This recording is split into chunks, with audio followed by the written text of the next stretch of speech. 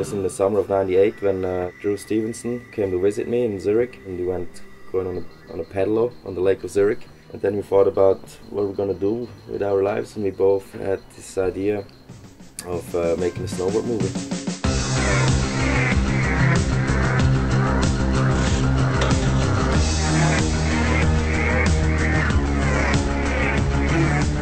In September '99 I headed to Chile to get the first shots in, and on the way to Chile, Steve Gruber and me, we had a layover in San Diego where we go to a snowboard movie premiere where Steve was starring in at the time. It was a movie called 1999 where Justin Hostynek was a co-producer.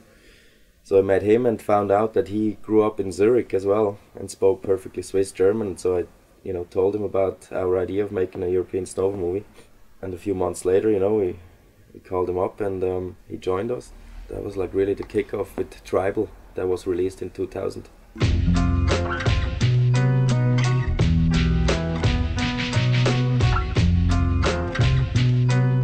Time there was no digital photography, and shooting with 16mm was the same thing, framing, light metering, and so really photography was the perfect background for that. The biggest change was we changed from 16mm to super 16mm. Also like with film, in these kind of conditions we're shooting at, like the high contrast with the blue skies, shadows, white snow. With the film you have really, you get all these depths in between, really nice. All there is on the electrical side is really just the motor, the engine that rolls the film. So you can like pull rain, like minus 20 degrees, that film will just always work. It's always like digi-footage, I always have to force myself to check it at the end of the day. With 16, when you get it back, it's like, oh, I can't wait for it.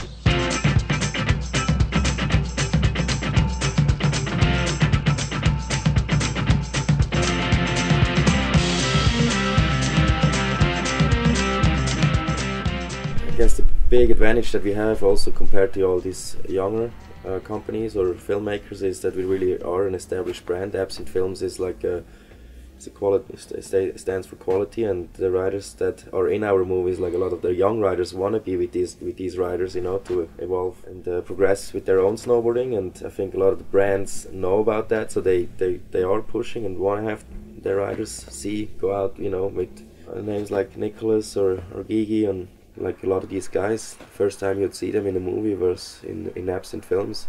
Yeah, Jonas Emery, Iker Fernandez, Travis Rice was first seen in Transcendence, Absinthe Films in 2001. He's the first American that we thought was legit to be in a European snowboard movie.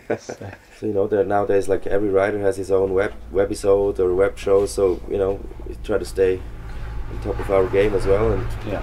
Besides the main product, the movie, we have the web shows and with the tours and the brand name Absinthe Films. We really drive a lot of people to have this experience and come out and see and meet the writers, experience the movie on a big screen, and just hype people up to go snowboarding. If it all goes to shit, are you going to join a boy band or become a model for a snowboard catalog? If it all goes to shit, I'm moving to Brazil. Exit already planned out. Bitchslap.